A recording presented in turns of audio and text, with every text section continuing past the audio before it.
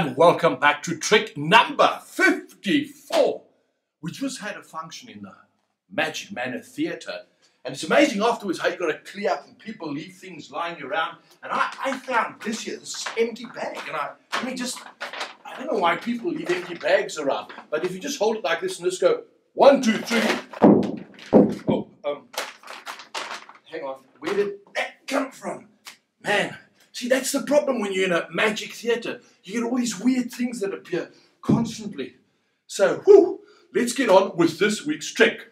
So, I was digging around my magic cupboard and I found a very old prediction of mine, which for some other reason, I don't know why I don't do it anymore.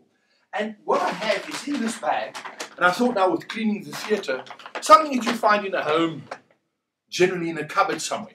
So that I've put in the bag. It's my prediction I cannot back out. Remember, it's one camera, no cuts. So I leave that right there.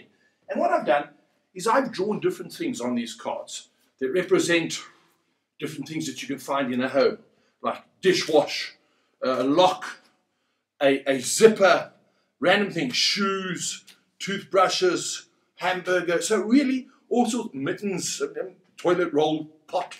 So anything that could be in this bag. So what I'm going to do with this is I'm going to just shuffle these up and we'll just select one. Now, I want you to realize that I'm not influencing anything. So these are very hard cards. I'm going to attempt to shuffle them like that and mix them into each other like this. And one more time. So you can see it's genuinely being mixed up like that. And what I'm going to do is just take half of them and ditch half away. So I'm left with this half over here. You can see they're all random ones. Again, we'll do exactly the same. One more time, just try and get them mixed up into each other. Get rid of about half of them like that. So I'm randomly left with different pictures. Okay, as you can see, they're different pictures. So what I'm going to do now is just merely drop them on the chair over here. And with a bit of luck, one will turn over. And that's the prediction. So as I do this, we have now hang on, a broom. We could have had any one of these that could have easily fitted into that bag, but a broom. You know, I never make mistakes. I once thought I did, but I was wrong.